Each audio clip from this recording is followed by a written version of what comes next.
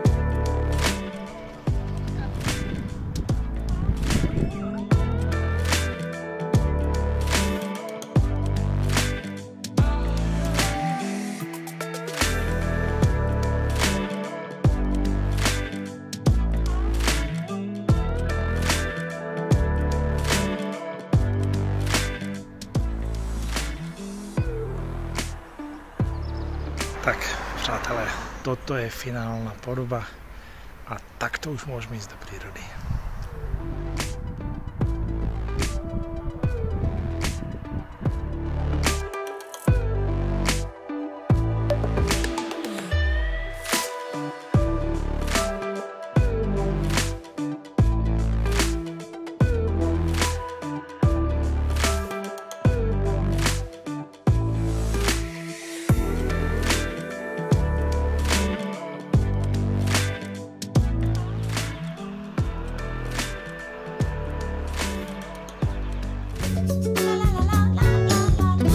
Tak, přátelé, blížime sa do finále prvé etapy, to znamená, že ja dokončím elektriku, dokončím si terasu a zadní stranu potrebujem ešte doladiť okap a v podstate som na 100%, samozrejme ešte zapojiť elektriku, tá sa bude zapájať až příští týden, nicméně sme v podstate na 100% hotoví s prvou fázou alebo prvou etapou celého nášho domečku. V tejto chvíli sme, ja to dám dohromady, ale plus minus kolem 600 000 korún. Pokud by boli síte, to znamená, že sa napojím na vodu, napojím sa na elektriku, potiažmo na kanalizácii, tak máme hotovo. 2 plus KK za 600 000 je super. Dám to všechno dohromady, ať máme presné číslo.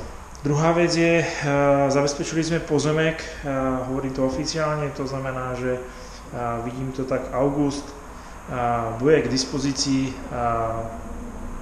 možnosť odskúšať, alebo de facto pronajať si tento tiny house alebo tiny house priamo v prírode, takže máte možnosť si odpočinúť, nicméně samozrejme bude možnosť odskúšať, aké to je bývať v kontejneru.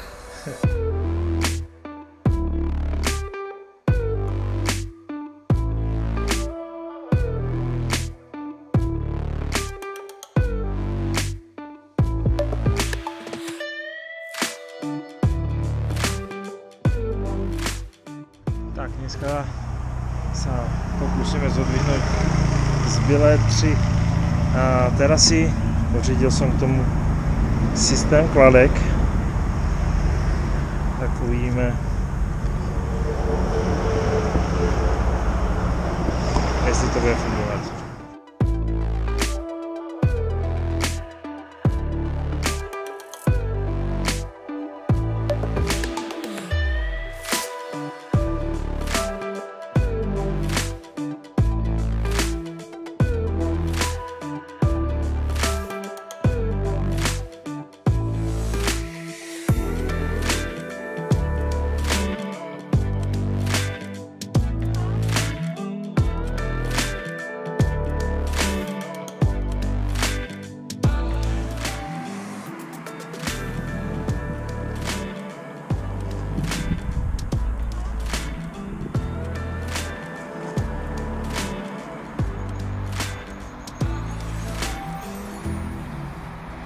Tak přátelé, systém dvojité kladky funguje dokonale.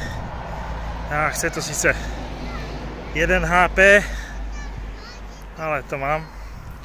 No a takto to bude vyzerať v prípade krajnej nouze, to znamená, že odchádzate pryč, alebo v nepriazni počasia proste zatvoríte a celý tiny house si ochránite.